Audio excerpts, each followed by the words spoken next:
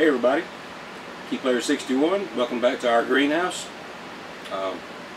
Our third video here ever, and what we're going to do today is show you how I mix up the nutrient mix for the Dutch buckets and pretty much everything else, the cracky system, everything else that we have in here. Just the way I do it, works very well. So I'm going to take you through the steps and hope you guys enjoy it. Okay, this is what we have here. I'm hoping you guys can see that okay. I do have the buckets labeled for each particular nutrient that we use. I'm using the 41838, which is in this bucket right here. Tomato special. You can get this at I got this from Morgan County Seeds. Probably one of the best places I've seen to get these particular nutrients. And then on this bucket over here we have calcium nitrate, which is 15500. And then the just regular Epsom salts that we just get at Sam's Wholesale Club, or you can get it at Walmart or about anywhere. It's very common. It's just regular Epsom salt, which gives you the calcium and magnesium that you need. And all this stuff will last a while. I decided to go this route. I actually have a screw on tops here. You can get these at Home Depot. They actually have a O-ring on the inside that seals them up real good, so we keep the humidity out, keep the stuff good and fresh. Because when you order this stuff, it comes in bags. Like the 41838 comes in like 25-pound bags, and the calcium nitrate comes in 50-pound bags. Of course, the 25-pound bag, you're not going to have no trouble at all getting that stuff in this bucket, this 5-gallon bucket. You're not going to quite get all of the 50 in that bucket there. But what I did was, since you typically split the nutrients up the same way, except with the exception of the Epsom salt, since we're doing 12 grams, and 6 grams, I went ahead and got two 25 pounds of the 41838 tomato special, and then just one 50-pound bag of the calcium nitrate. Since I'm using the same amount of ground equally, that made sense to me to go ahead and just get the same poundage, because eventually, sooner or later, you're going to wind up with it about right anyway. And this stuff goes a long ways, I'm here to tell you. Even though the tomato plants are probably going through about roughly 3 gallons a day each, I have to replenish my 27-gallon nutrient tank about every 3 days. It gets down to just about where it's uncovering the pump. So, but even so, you use this stuff and you make a lot of it, but it doesn't seem like it drops very quickly. So, worthwhile investment considering what you're getting, you know, and the results that you're getting with it. So, okay, and then we'll move on to the next step here. All right, folks. What we got here is a bunch of highly scientific things here that we use to mix this stuff with. As you can see, 3 red Solo cups marked appropriately. Master Blend 41838, Epsom salt, calcium nitrate. This helps keep up. Because what I do when I put one of these things on the scale, and I go ahead and dump it in the bucket, and then I stack the one into the other. That way, I don't, if I get interrupted while I'm doing this, I won't forget what I dumped into the water. And then on the left-hand side, I have just a very inexpensive gram scale. I think we got this at Amazon, and we'll show you how to use it. Okay, as you see there, we have us a nice clean 5-gallon bucket of water. And I'll show you where I get this water.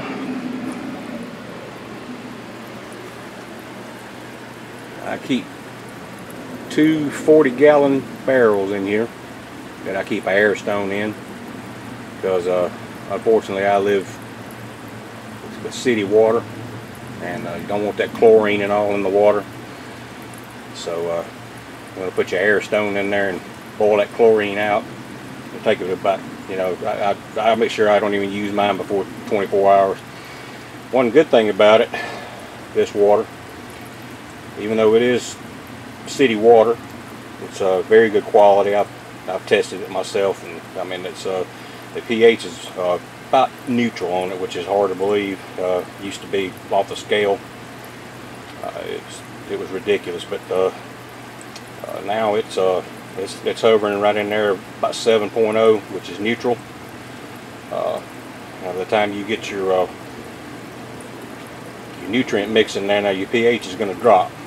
So you want to keep that in mind. If you, by the time you get your nutrient mixed up, if you don't have it between, usually ideal 5.8 to 6.2, something like that. You can go out on 5. I've run mine low as 5.5. Don't have any problem with it at all.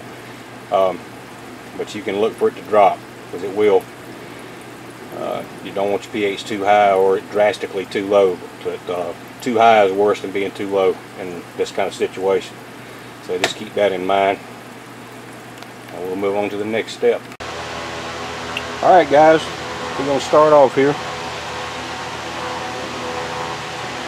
We got our Master Blend 41838 Solo Cup, highly scientific. We can go over here to our bucket. First we're going to set this on the scale, and these things weigh 12 grams each. They've been very consistent, so keep that in mind to use this method. Now I'm just going to turn her on, and we're zeroed out, and we're just going to sprinkle this in. You gotta watch it, because when you first start doing this, then I went just a little bit over.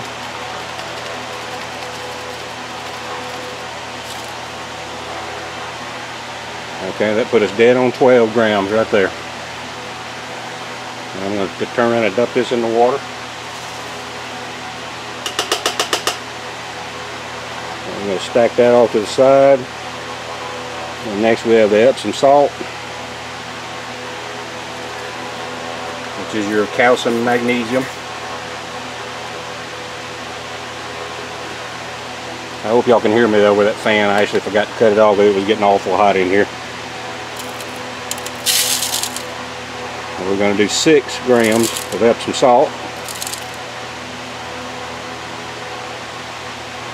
Okay. And we're going to dump that in our 5-gallon bucket. We'll just set that off to the side. That way, I do it that way because if something happens, I get distracted. I'll know what I've already done.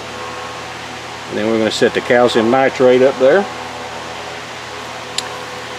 Go with our calcium nitrate. And this stuff is a little heavier than some of the rest of it, so it doesn't take very much to get to 12 grams.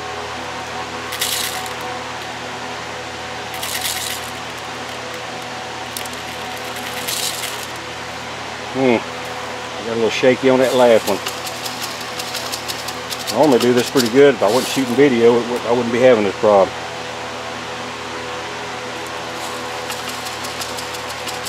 Sometimes if you go 1 gram over, it's not really going to hurt nothing that bad. But as long as we're showing you how to do it, I'll show you how to do it right.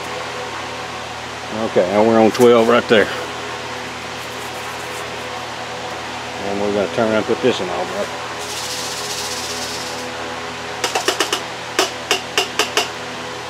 Try to get any particle left over out of the cup if you can, because it can throw your scale off.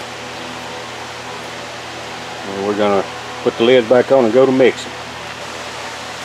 Yeah, all I do is highly scientific as well. I just use a paint stick. I'll stick it down in here.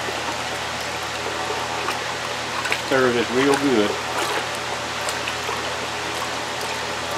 Now, one thing I want to mention about the calcium nitrate, everything else, the Epsom salt and the Master Blend 41838 will dissolve pretty quickly in this water. The calcium nitrate wants to be a little stubborn, so before you dump this in your reservoir, you want to make sure that everything is dissolved. So I usually let it Give it a good stir there for a minute.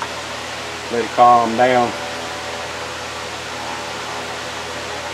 Dissolve, soften up a little bit. Then we'll stir it again. And swish around the bottom real good. Make sure you got all them granules stirring around in the water.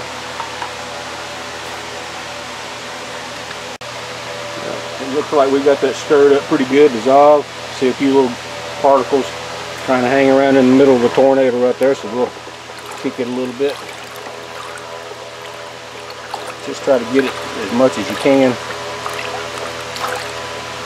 because you don't want anything that's not dissolved. And if it's not dissolved, then it's not in your nutrient mix. So you're going to try to get it as best you can. And once you've done that, you are ready to use it for whatever use you want to use it for. I usually keep some extra on hand to use in between. But normally when I mix this up, if I'm mixing up for, say, my tomato reservoir, I'll mix a double batch. In other words, 24, 24, and 12 in a 5-gallon bucket of water. Get it dissolved good and pour it in the reservoir. And then I will add another 5 gallons of water to that in the reservoir. And sometimes with the tomatoes are very thirsty. They take up a lot of water, so they're going to take a lot of your water up and leave a lot of your nutrients in the tank. So you got to keep that in mind.